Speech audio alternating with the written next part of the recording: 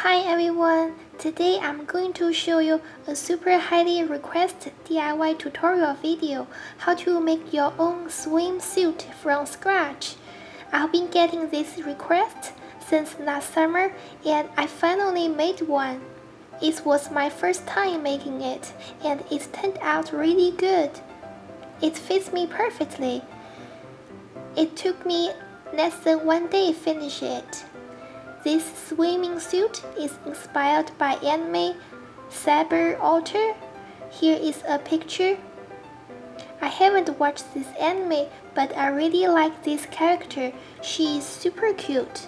I think you can make this style as a ballet dance outfit too, in different fabric. And it's probably your first time seeing me tie my hair up like this. Okay, let's start. It's super easy.